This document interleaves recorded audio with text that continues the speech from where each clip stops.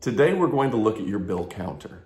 Now, a bill counter is a very complex piece of machinery, and any errors with it can be complex as well.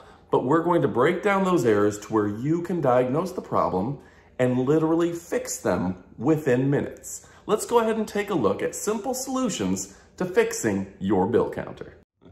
Hey folks, I'm here to help troubleshoot your bill counter. Now, if a bill gets stuck, the first thing you're going to do is take your bills out of the stack, out of the hopper, clean it out of bills. Then you're going to turn it around and turn off the power. Very simply right there, turn it to the off position. You can also unplug it if you feel safer doing it that way. But to make sure it's completely powered off, then you're going to just rotate right here by hand. When the bill is able to grab it, pull it out the bottom, and now your bills are unjammed. And next we're going to talk about how to clean your machine. It's actually easier than you'd think. Again, make sure that it's powered off. I've actually pulled the power on it as well. Open up the back door, and you see this little black tab. You're going to apply a little bit of pressure to pop it down. Inside, you're going to look for any debris, any pieces of paper, pieces of bills, and then you're just going to wipe down the inside to make sure it's free of debris. Money can be dirty, so you're going to want to clean it out on occasion. So then just go ahead and push up, even it out on each side, close the back, turn it back around, plug it in, and you're ready to go. Now let me show you how to change the CIS adjustment. Long press menu and then enter the password 9999.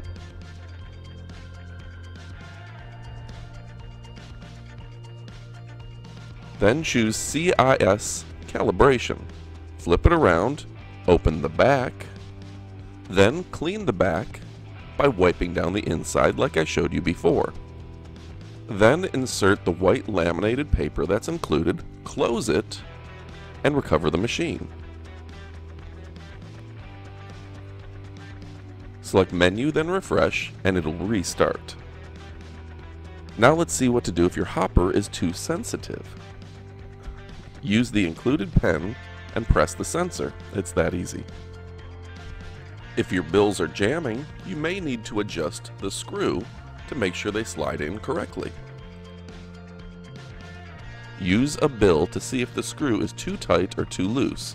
If it's too tight, the bill won't fit in. If it's too loose, it'll affect the count because too many bills will fit in.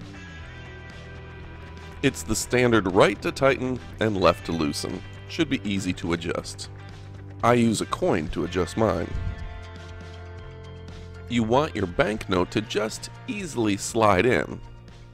And it's just that easy. So there you go, folks. Now you have everything you need to know about your machine.